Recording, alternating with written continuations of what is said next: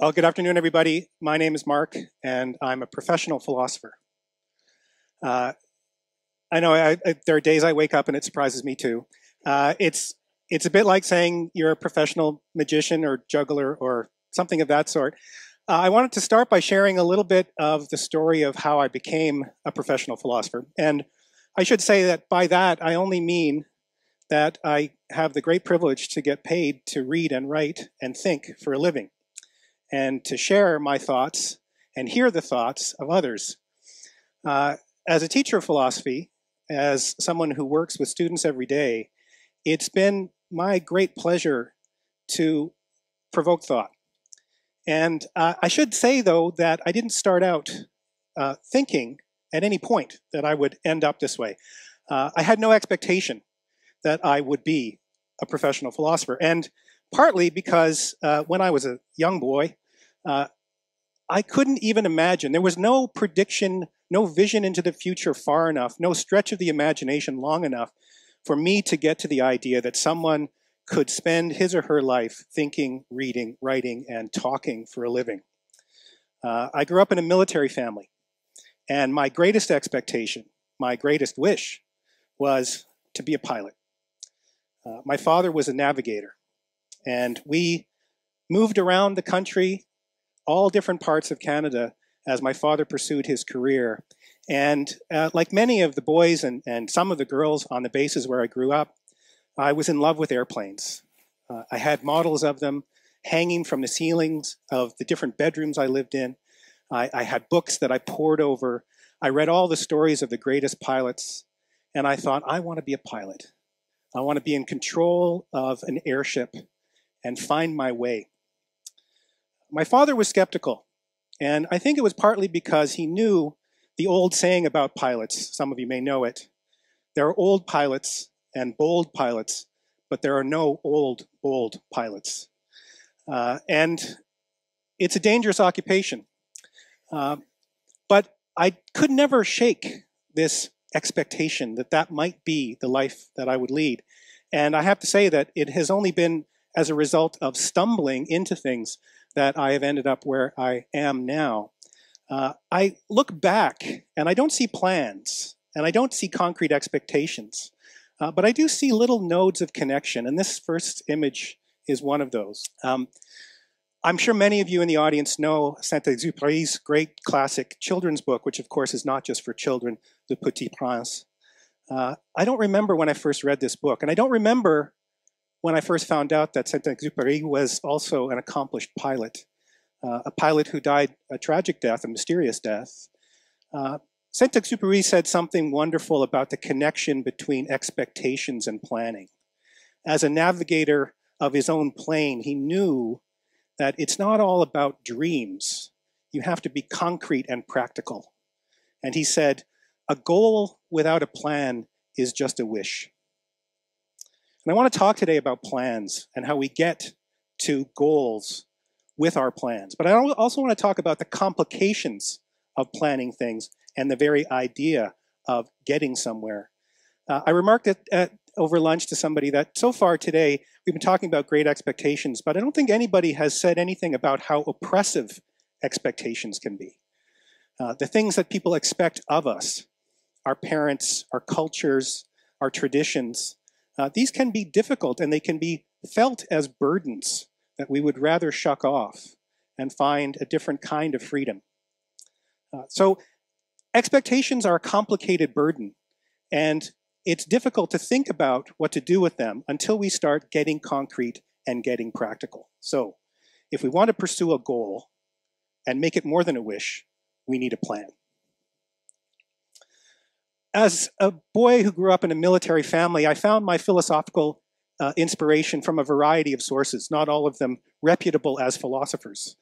This is an image of George S. Patton as a 2- to 3-star general as he was then. He would later rise to an even higher rank, famously depicted by George C. Scott in that epic movie. And Patton said something wonderful about plans. He said, a good plan violently executed this week is better than a perfect plan next week. Sometimes we have to make do with the good rather than the perfect. And you may know the expression that the perfect can be the enemy of the good. Sometimes if we wait around for perfection, or if we seek perfection, we can miss what is right in front of us, which is a good plan, a good enough plan, if we execute it violently. It's not always obvious, however, the difference between the perfect and the good, nor is it obvious when good enough is not good enough, when we should continue to seek for perfection. As a military man, Patton had that same practical urgency that we see in Saint-Exupéry's idea of planning. But it's not as simply as having a plan. There we go. Oops. Thank you. Another military thinker, a philosopher of gifts. This is the friendly face of Field Marshal Helmut von Moltke. He looks like somebody you'd want to sit down and have a schnapps with, especially if he ordered you to. And von Moltke said something which has gone down in the annals of military thinking, and you may have heard various versions of it. He said, "No plan survives contact with the enemy." And what he meant, of course, is that however meticulous you are in your strategy and tactics, realities change the situation immediately. And as soon as you come into contact with the enemy, or let us say just the world, everything changes. You may have to abandon your plan. You will certainly have to modify your plan. And I appreciate the slightly more pithy version of this from the great philosopher and pugilist Mike Tyson, also responsible for making biting ears a tactic in boxing. Mike Tyson said, "Everybody has a plan until they get punched in the face." So that's true. You can go into the ring with a plan. I'm not sure Evander Holyfield anticipated having his ear bitten off. I'm sure he anticipated getting punched in the face. But you can go into the ring with the best plan in the world, and as soon as that first blow hits, you may panic, and your plan may go out the window. So planning is hard. It's hard to know the difference between the perfect and the good. It's hard to know what to do when we have contact with the enemy or when we get punched in the face. I think the best general philosophy about plans is this one, and that is every plan is a contingency plan. Every plan A must be implicitly a plan B. You must always not just have a replacement plan, but a contingency, a set of contingencies for every plan that you have. Robbie Burns, the great Scottish poet, said, the best laid plans of mice and men gang afterglay, which of course means no matter how good your plans are, no matter who you are, great or small, things are going to go wrong. So you have to be ready. Now let's think about the different ways in which planning works and what planning is for. One of the most obvious things we need plans for is to solve problems.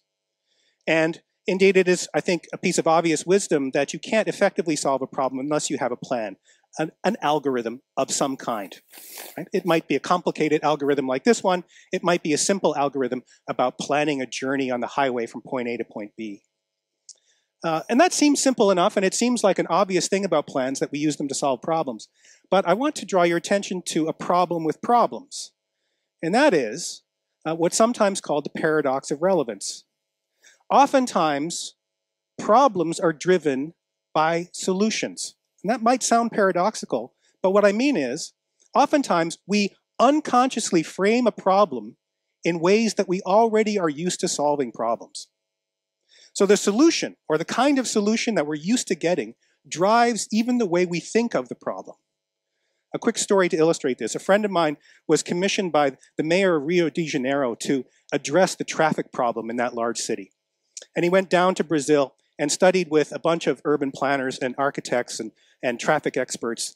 And they commissioned blue papers and white papers and red papers. And they had all this evidence amassed. And they went back to the mayor and they said, unfortunately, we have come to the conclusion that there is no solution to the problem of traffic in Rio de Janeiro. And the mayor said, good news. Because as I understand it, problems are things with solutions.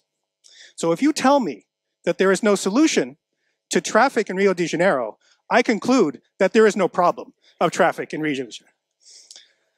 The paradox of relevance can lock us into ways of thinking that we don't even consciously recognize. We have to make a special extra effort to get outside of that box. This is what sometimes also called the unknown knowns. Not the unknown unknowns, right? Not the things that we don't know, but the things that we don't know that we know. The things that we unconsciously know, like this is this kind of problem, and I'm going to move through to a solution. A second kind of thing we do with plans is we act collectively. So we might plan a neighborhood, as this depiction is of architects, planners. We might use this to solve problems of action coordination. So for example, here in Switzerland, you drive on the same side of the road as we do back home in North America. But if I went to England, then I would have to learn to drive on the other side of the road. There is no right answer to that question except the answer that operates where you are. That's a simple kind of solution to a collective action problem. How do we direct traffic? It doesn't matter, right or left, it just matters that everybody's doing the same thing. Now that, again, sounds good, right? That's another good way to plan. We'll plan our highway system this way, or we'll plan it that way. But as long as we plan it and everybody follows the plan, it will work. But notice a problem with this kind of plan. Collective action is the sum total of individual actions. And often, individual actions, even though they look rational, generate complicated and even self-defeating outcomes. The classic instance of this is what's called the tragedy of the commons. So I have common ground, common pasture, and everybody in the community is allowed to graze their animals upon it. Reason demands, out of their individual interest, that they should graze as many animals as they can on that common pasture. And, of course, that holds for everyone. But the result is, in the classic version of this, that as soon as everyone follows that individual action, they generate a self-defeat. Because soon, too many animals are grazing on the pasture, and the pasture is ruined for everyone. So every single person following their individual interests generates a bad result for every single person. So collective action problems are that class of things, human activities, where what we think we're doing as individuals is rational, and each one of us is going about our business, and yet as we do it, we generate a defeat for everyone, including ourselves. This isn't just a competition where somebody wins. This is a race to the bottom, as it's sometimes put. Everybody loses. So plans need to address collective action problems, and they need to articulate collective interests. Because what collective action problems show us is that simply summing individual interests doesn't equal collective interest. Collective interest is a different thing. And so again, we have to break the box of much of our planning and find another way of looking. The last thing that we usually do with plans is coordinate individual actions. Right? So I put a date in my date book, and I say, I will meet you somewhere. Right? This seems like a simple thing, but I want to say this. This is a promise of a special kind. It's not just a little thing that you could make or break. A plan is a promise to the future. It's a promise to your future self, in a small instance that you will be somewhere where someone else is meeting you. But it is a promise always to the future. And I want to say planning is a kind of dance to the music of time. Planning is a bargain with our future selves. And it involves its own problems. The sometimes black swan effect, the rare event which can't be predicted, is a limit on prediction into the future. But an even better and more important bird to consider is the turkey. In North America, we have a holiday called Thanksgiving. Canada and the US celebrate it on different days, but we have the same tradition. We slaughter turkeys and eat them. This is what we do, and that's Thanksgiving. So if you were a turkey and you were plotting your happiness over time, this is what you would find. You would find that as the year goes on, you get happier and happier because you get fatter and fatter. These humans keep feeding you more and more food. And you think, wow, if I base my future predictions on past happenstance, life is good. But boom, Thanksgiving. And there you go. This is a concrete way of what we call the problem of induction. We can only predict the future based on our knowledge of the past. It's the only thing we have to go on. And yet, the problem of induction reminds us that basing our sense of the future solely on the past is caught in a kind of problem, a paradox. We are going to be wrong. And because we're going to be wrong, we may find ourselves paralyzed. Turkey doesn't have that option. It's dead and gone. But we have the option to think about what it means to be paralyzed. And we also have the option of thinking about the possibility of unintended effects. We can't always know what our actions will produce in consequences, but we can always know that the consequences will be, in part, unknown. So, to conclude, I want to draw your attention to something that you may not know about called the Godzilla threshold. And I want you to think about this, the Godzilla threshold, whenever you think about expectations. The Godzilla threshold is a convention that when things have gone so wrong, and all of the plans that you've made have been so bad, and all of the damage seems so intense, and nothing seems worth doing except panicking, call in Godzilla. Right? Because no matter how much damage Godzilla inflicts, better Godzilla than nothing. This is the so-called Godzilla threshold. Now, the problem with the Godzilla threshold is that it comes out of failure. It's the wrong kind of response to failure. This is, I think, a complicatedly wise response to failure. This is from Beckett. Ever tried, ever failed, no matter. Try again, fail again, fail better. Fail better, fail, try again, fail better. You're going to fail. We're all going to fail. Don't call in Godzilla. When you cross the threshold, think about failure and what you can do. And I want to say, especially to the students, the great privileges that you enjoy, like all of us, we planned in our different ways, and we have the privilege of being in the same room together.